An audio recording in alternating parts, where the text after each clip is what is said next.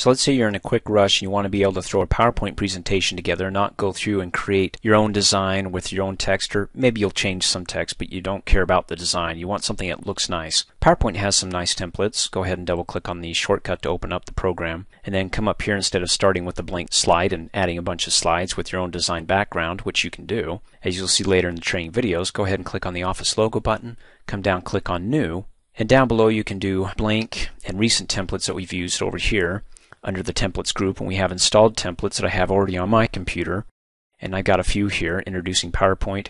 We'll skip the install themes. You do have My Templates, which is any presentation you create and you save as a template for later use. And then you have some Microsoft Online templates.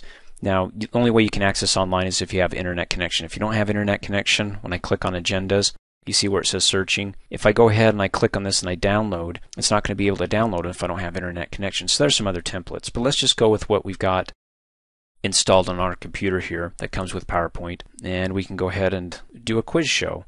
Hey, that looks good. All I have to do is go ahead and select it once and click on Create, or what I like doing instead, it's faster, is double click.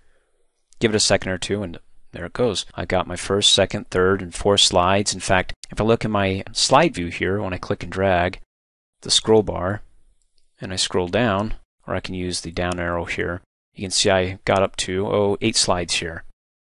You see those little stars next to the slide numbers? That means there's animation within the slide or a transition. So in any case, if I want to go back to slide 1 over here, I can click and drag and scroll up. You can see I'm on slide 2. I can hold down the Control key and hit the Home key on the keyboard at the same time, and it takes me back to the beginning. Control End takes me to the end, which is slide 8. Control Home takes me to the home. In any case, we got a new presentation here. All we have to do is with this template, if it's not a quiz show but we like the design, let's say, we can click in here in the text and just change it and call it whatever you want, like My Show, or call it gummy bears, because now you have a presentation on a candy show here about the new flavors of gummy bears. In any case, you can click off in a blank area. You get the idea.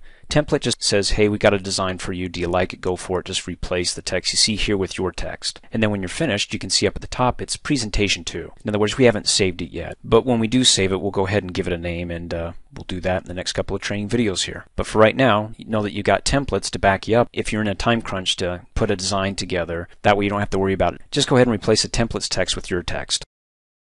Thanks for watching. Hey, as a quick reminder, if you like my video, please give it a thumbs up. You can also click on me and subscribe to my channel, get notified of the latest videos, and for only $2 a month, you can have access to all my Microsoft Office training videos.